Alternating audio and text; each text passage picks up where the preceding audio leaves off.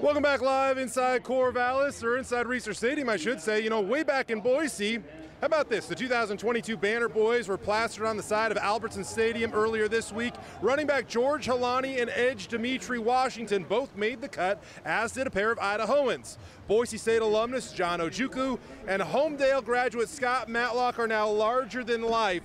On top of this might be the coolest thing. Both Matlock and Ojukwu were both named permanent team captains this week.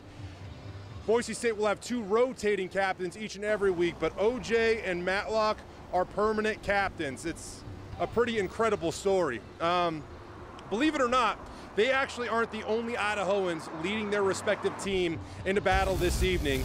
Oregon State has an offensive lineman that goes by the name of Brandon Kipper. He grew up in Caldwell, he graduated from Columbia High School, and he is a massive human being. Believe it or not, he also is a team captain for the Oregon State football team, an honor that he found out about just about a week ago. Earlier this week, I had the chance to catch up with him, and he told me a story about how once upon a time he wanted to go to Boise State, but he found a perfect home here in Corvallis.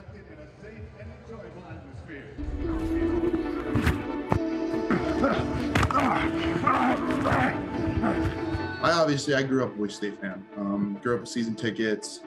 There was always the thought of how cool it would be to play on the Blue, but at the same time, I was a kid who never left the state of Idaho. I grew up there. I had spent my whole life there. Yeah, I mean, at the time, I would have loved getting off Boise. Now, do I care? No. I mean, my life's worked out just fine. But I mean, at 18, did it hurt a little bit? Absolutely. Yeah, I mean, I'm really happy for John, to be completely honest with you. I'll be the first to say, when we were coming out of high school, was I a little upset that Boise State wanted him, not me? Yeah, probably.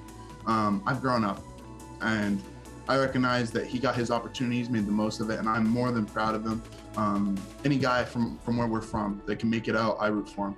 At the same time, I always want to be better. I want to be the best. I think that's just the competitor in me. There you go. Way better. I always wanted to play Boise. And I remember being, I think, like a senior in high school. Oh, no! Yep. Right before I signed with Hawaii, I remember going through all the schedules of the schools I had offers from. And I remember looking at everyone. Does anybody play Boise? Does anybody play Boise? And I remember thinking, yeah, I'm probably not going to play Boise in my time playing college. And then obviously COVID comes along. And then I make the choice to come back this year. And it was about the time, maybe a little bit before I decided to come back, that the schedule was released. And I was sitting on the bus.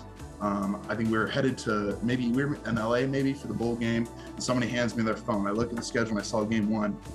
And it definitely got me a little excited, I'm not gonna lie. It's something that I've always wanted the opportunity to do, just personally. I mean, I got so many family members that are coming to this game that they grew up Boise State fans. Like my stepdad had season tickets there for 30 years. So I think it's cool not only for me, but just for the people around me, the people that have been a part of my journey, to kind of see it all come full circle.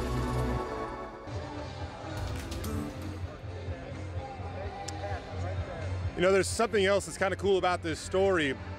Brandon Kipper plays right guard. He wears the number 68. You can look for him tonight on tonight's broadcast, which will air on ESPN. But more often than not, lining up directly across from him will be number 99, Scott Matlock, at that defensive tackle position for Boise State. I joked around about it earlier this week with Scott Matlock. He laughed and said it's going to be fun to butt heads with Brandon all evening. He also said that Brandon is a big, big boy, and he is at over 6'5", well over 300 pounds. He's a guy with an NFL future, without a doubt. And I just have to leave you with one last note about Brandon. He actually wrestled against John Ojukwu back when they were juniors in high school. It happened in the state semifinals. Brandon shot John. John rolled his ankle. He had to end the match early. Brandon says it's not the way that he wanted that one to end, but I tell you, tons of history here, and it's crazy that it comes full circle and ends in Brandon's final year at Oregon State, right here on this field in Corvallis, against the team that he grew up cheering for and dreaming about playing for.